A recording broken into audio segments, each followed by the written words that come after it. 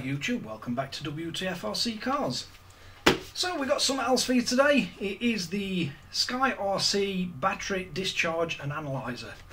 Now, what this thing will do, if say you've been out, you've charged all your batteries up and you've only used a couple on them, you want to quickly discharge one. So it'll discharge a 2S at about 35 amp and a 3S at about 30. As you move up in S, the amps drop. But I think it will cope with up to about a 6S battery. It'll do LiPo, it'll do high voltage LiPo, and it'll do NIMs up to about 20 cell NIM pack, I think. But let's have a look what we get in box. So, first thing we've got is the instructions. And they are quite nice instructions on these. Not sure if you'll be able to see anything, but that's basically what we've got. It tells you how to set it up, how to plug the battery in, and it gives you a few stats on what performance you'll get.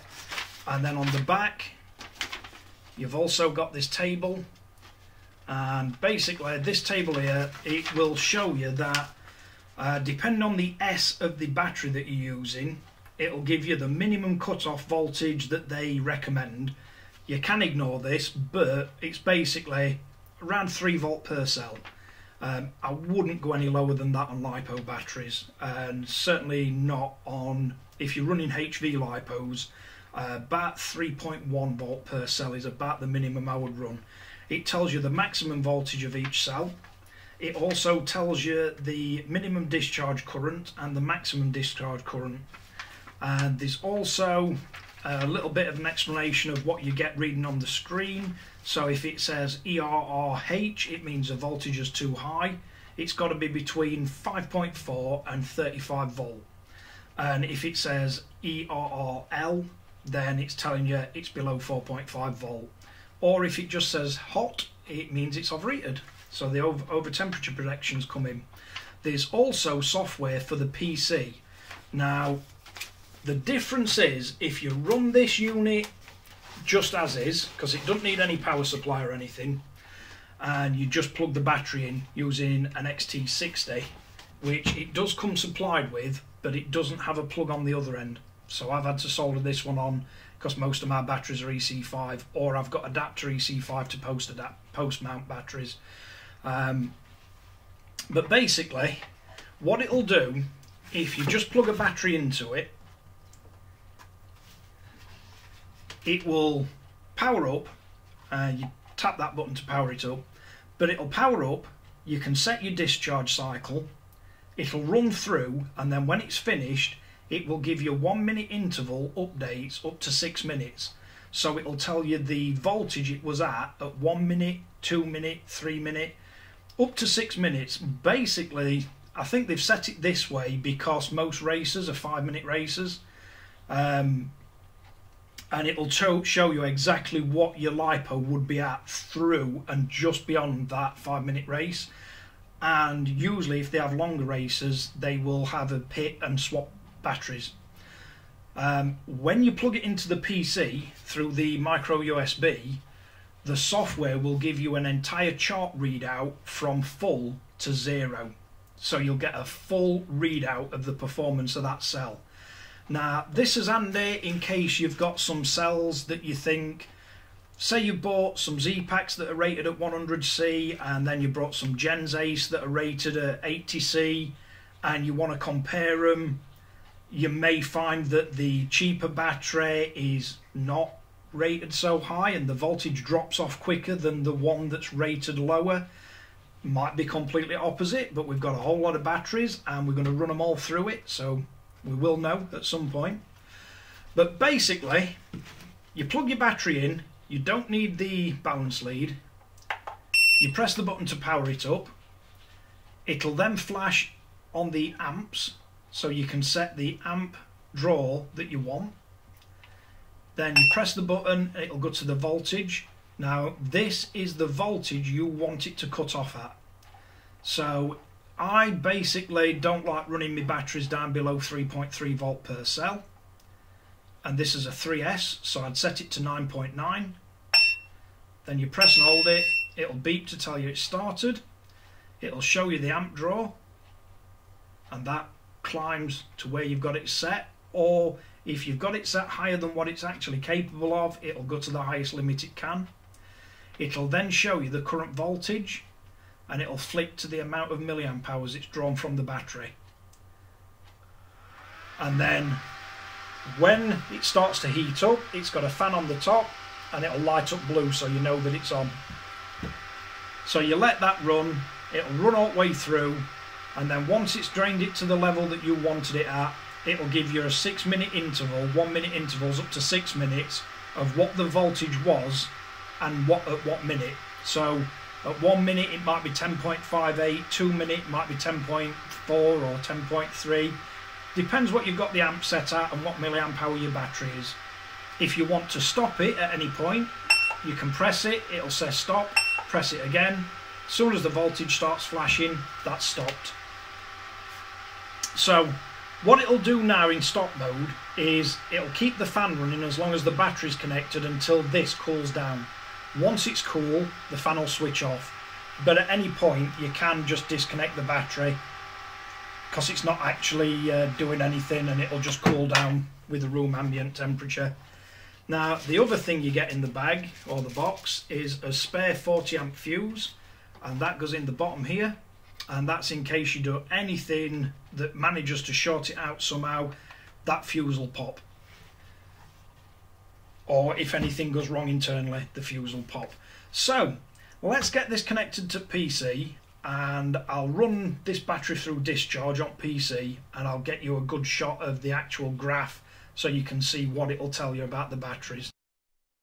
Right, so first thing you're going to want to do is go to Rc. Then once you get on here, you can click on chargers, view all products, easiest way I've found of finding it, and then you want the battery analyzer. And if you scroll down, we've got a download section, and you're going to want to have WinRAR installed or 7-zip, like most of the things for RC. You need some way of extracting it.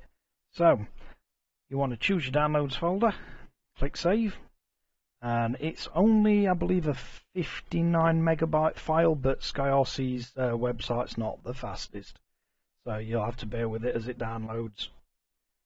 I think it maxes out at about an 800 kilobytes a second link, which is not like lightning.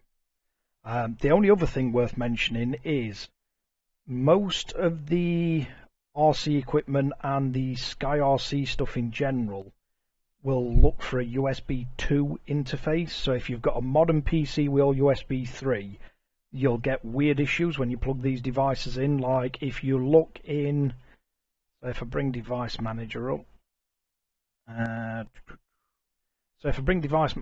basically you'll get a weird sort of thing similar to what the old Xbox camera does for me on here, but it'll show up in USB, and you'll get like an error like descriptor failed or something along them lines, literally because the interface on these devices doesn't support USB 3.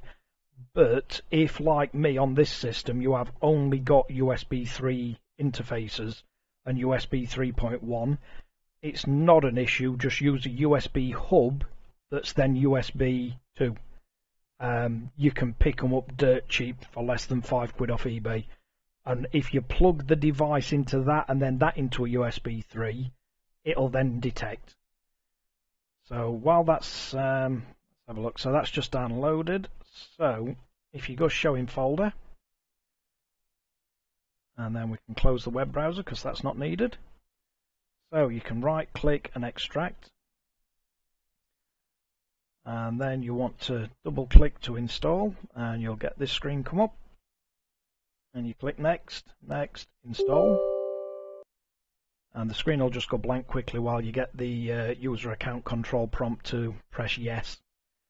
So once that's installed, you can then open the app. So you get the little icon, click on the app, and then what you want to do is you want to power up your discharger So you want the battery connected to it. Once the battery's connected and it's powered up, then connect your USB. So you'll get the sound from Windows to tell you that it's detected it, and it'll say connected, and I'm not sure what it shows up as on Device Manager, but we might be able to find it. So it's going to be on one of serial buses.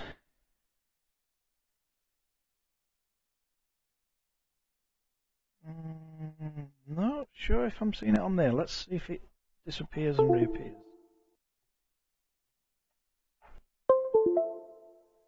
Nope, there's far too many things for me to see what it shows up as. But anyway, the app will tell you it's connected. Then this is a bit strange. So this looks like a slider that you can move, but you actually can't. And what it's showing you is the discharge voltage of the entire pack. So how you move this is by moving this one. So say we want to discharge these to 3.3 volt per cell, then this slider moves and tells you you're going to get 9.9 volt at the end of it. Now you can have constant current or constant power depending on how you want to discharge it. You've got the options here for all your LiPo, lead acid, everything, or you can create a custom. So the pack we've got's a standard LiPo. It's 3S, which it's automatically detected. I believe you can alter that. And by altering that, it will alter that, because that's the total of that. But it's auto-detected this is 3S, which is fine. We're going to use constant current. And then what you want to set here is the maximum amps that you're going to draw out the battery. So if we set this to 20, this is a little bit sensitive. Not sure if you can use arrow keys. Nope, can't use arrow keys. And you can't click on it, so you're going to have to move it very gently with mouse. So once all this is set, we can have as voltage and capacity showing up. So green line's going to be the current, red line's going to be the voltage, and the blue line's going to be the capacity. So we should see the capacity increase as it drains it, the voltage decrease, and the current should spike up and hold steady. And it should tail off towards the end. Now, I did initially think that you'd get more than 6 minutes doing it on the computer, but apparently you only get a maximum of 6 minutes.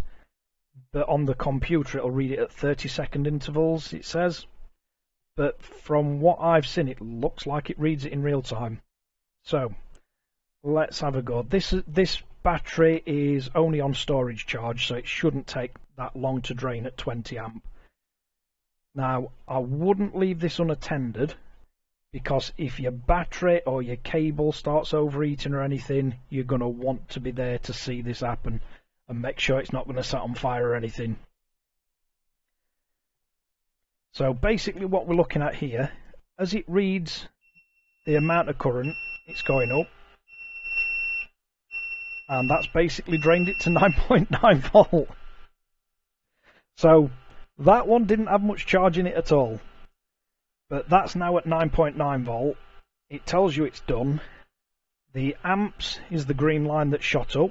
So you can see it managed to get it up to 20. The voltage, you can see it came from, we're only at 10.6 volt anyway. So it came from 10.6 volt and drained it down to 9.9, and you can see how sharply it fell. Now, the quicker that falls, the sort of less amps your cell can deal with. So if you've got a really bad cell in one of your packs, you'll see the voltage really drop. So you'll see a lot of voltage droop on it as soon as it starts drawing current from it. And it only managed to draw out 86 milliamp hour from that. Now, what I'm going to be doing moving forward is giving all the batteries I've got a proper charge, and then we're going to be draining each battery down and see what we get on this graph. So then we can directly compare batteries at a set amp draw to each other to see, one, how much capacity they actually store compared to what they're advertised as, and two, we can see how quick the voltage drops on them, which will be interesting. see if some of these claims of 100 and 140C and 125, we'll actually be able to see if there is any actual measurable difference between all these batteries, which is going to be quite fun. But right, so that's the PC side taken care of. The only other thing we've got is firmware version. So there's not really a lot of instructions for this, but the software version's 1.07. The firmware version, it says, is 1.05. But if we check for firmware, it says it can't get any firmware. So let's see on SkyRC's site, see if there is actually any firmware for this. Right, so let's see if there's actually any firmware available for it. So it's a BD250.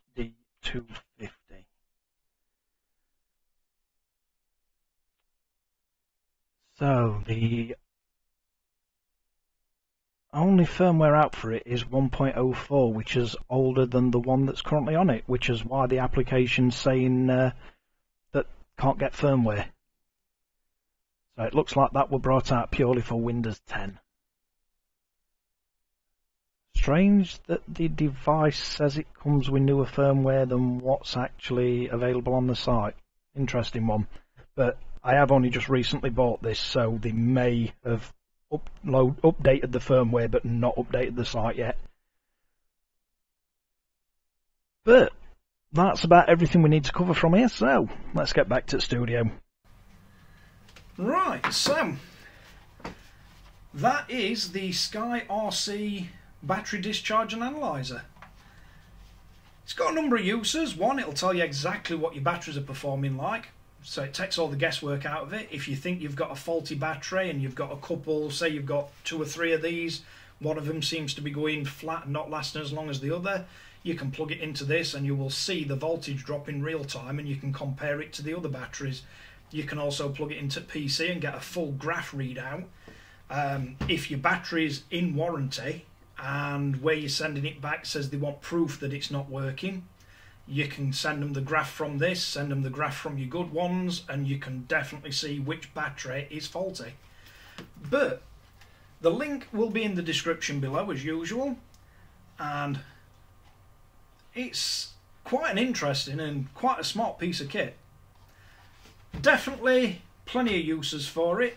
1, analysing your batteries. 2, it'll discharge your battery in a hell of a quick time compared to plugging it into a charger that's generally got like a 2 to maybe 5 amp drain. This can do up to 35 on 2S. So definitely flatten your battery a lot quicker, save you a lot of time plugged into your charger. But thanks again for watching WTF Rc Cars. If you like this kind of video, like and subscribe. Don't forget to hit the notification bell. And I'll catch you guys again in the next one.